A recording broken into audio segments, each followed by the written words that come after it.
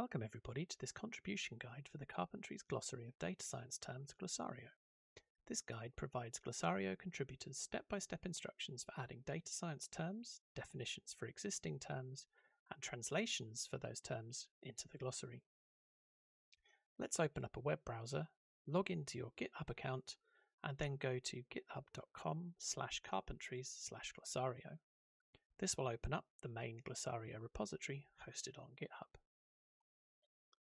Before you start, please check the open issues and pull requests to see what terms and definitions others in the community might be working on, so to avoid duplicating effort.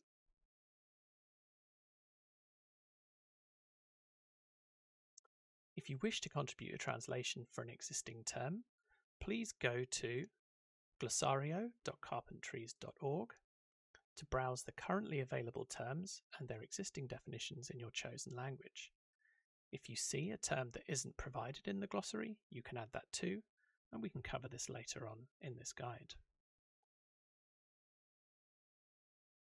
To begin, head back to the GitHub website and the Glosario repository. Firstly, you need to fork the Glosario repository into your own GitHub account, and you do this by clicking on the Fork button in the top right of the page. Please leave all options set as they are, checking that the fork is being made in your own GitHub account under your GitHub username. And then, once you're happy, click Create Fork. After a few seconds, you should be taken automatically to your own fork. In my case, I have my fork in my own GitHub account. So you should see the fork of the Glosario repository under your own GitHub username.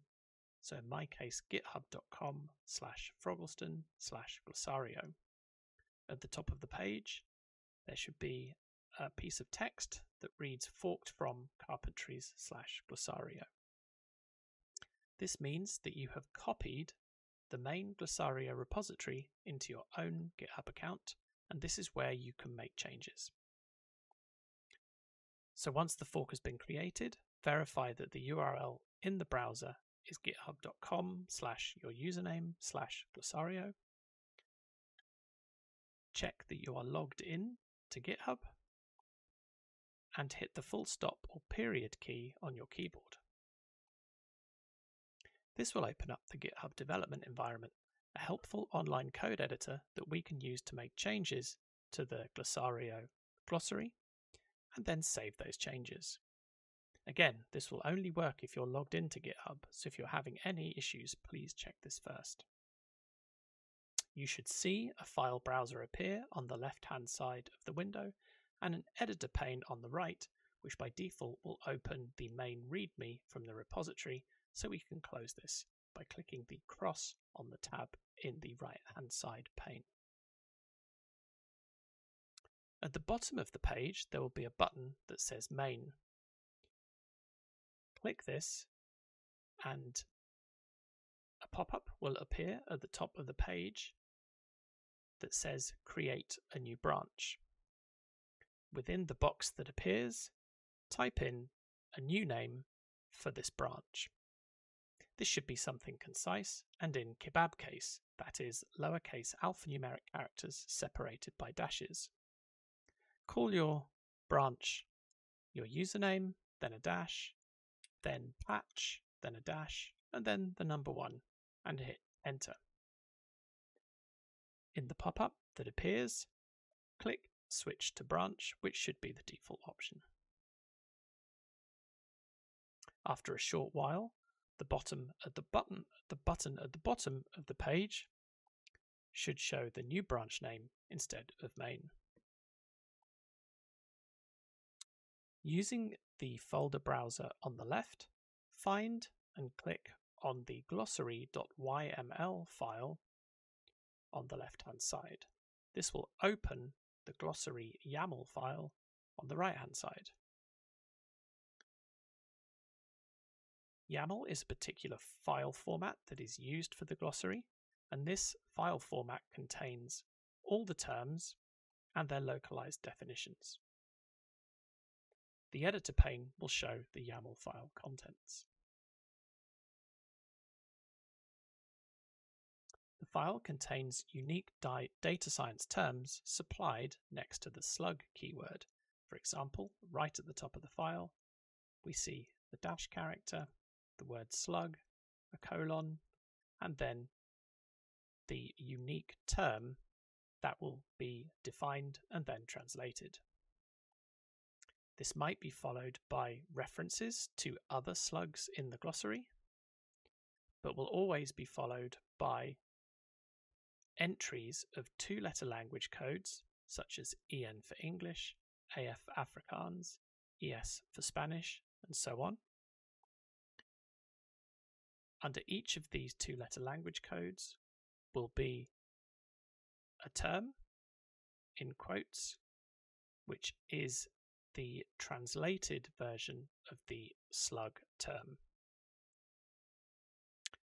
There might be acronyms for this particular word, but there will always be a def keyword followed by a greater than arrow, and on the next line, the definition. Here we can see the definition of concatenate in the English language.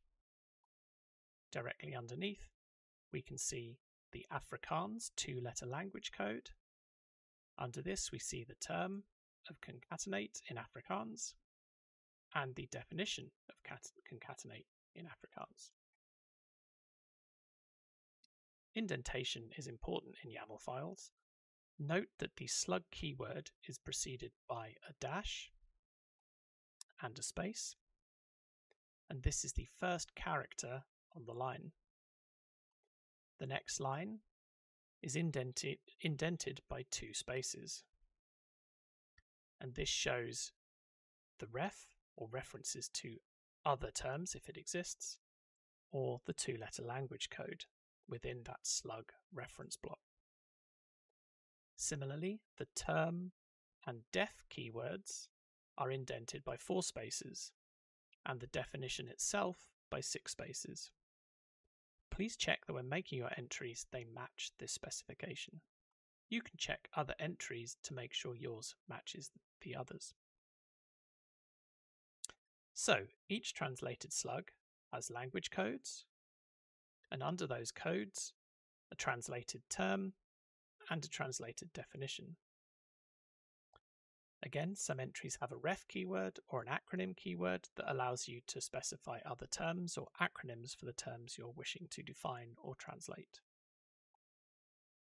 If you wish to add a translation of an existing term, find the slug you wish to translate by using Ctrl F to find the slug in the file.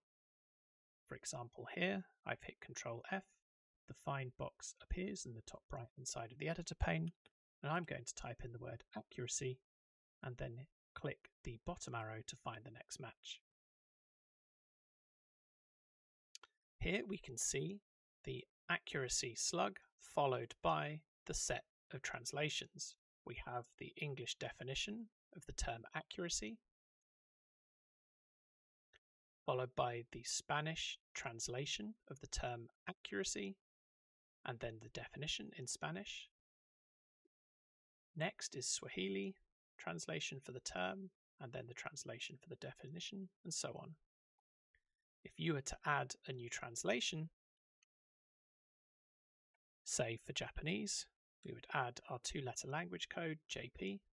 On the next line, we need 4 spaces indent, then the keyword term, and then in quotes, the translation for the slug accuracy in Japanese. On the next line, the keyword def, followed by a greater than arrow. Hit enter to go to the next line, 2 spaces again to indent to 6 spaces, and then enter in the definition of the term, in this case in Japanese.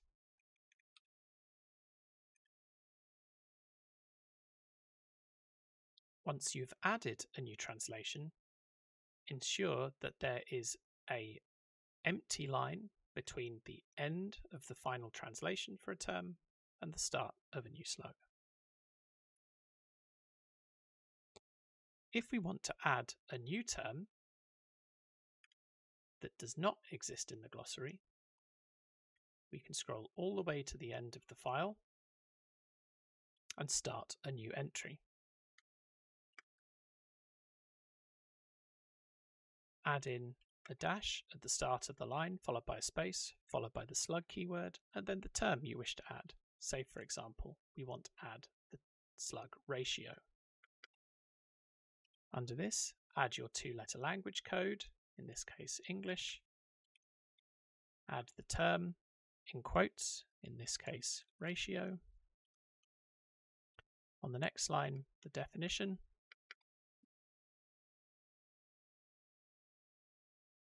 And here we would add the definition of a ratio, and copied and pasted from Wikipedia.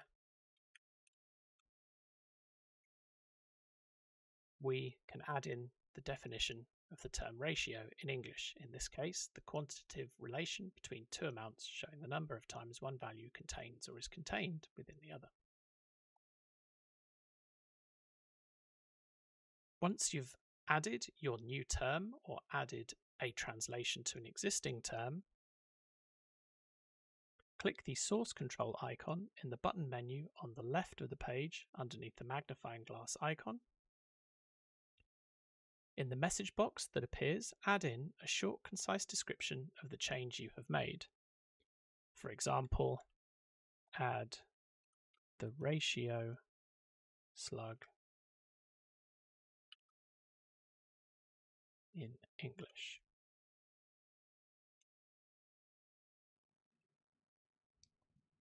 Once you've done so, click the 3-line hamburger menu in the top left and click Go to Repository.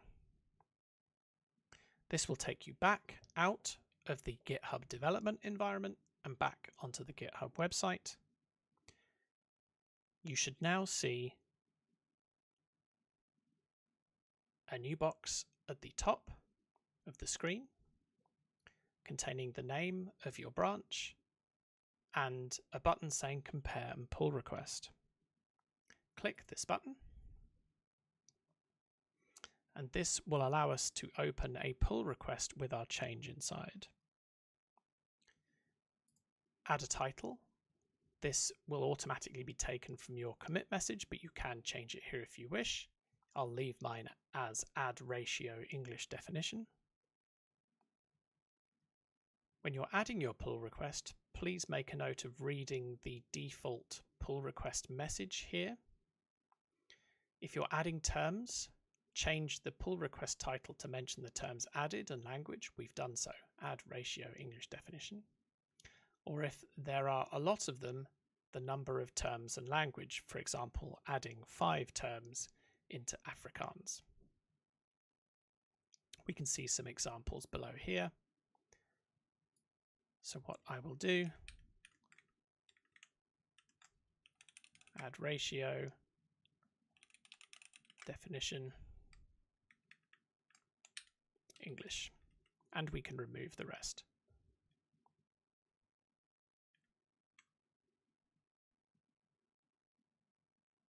Once you've done so, you can click Create Pull Request. This will open a pull request against the main Carpentries Glosario repository. Once you have opened your pull request, congratulations, you're done. A Glosario reviewer will now take a look at your pull request and contact you if any further changes need to be made. Thank you very much for watching this short guide, and happy contributing.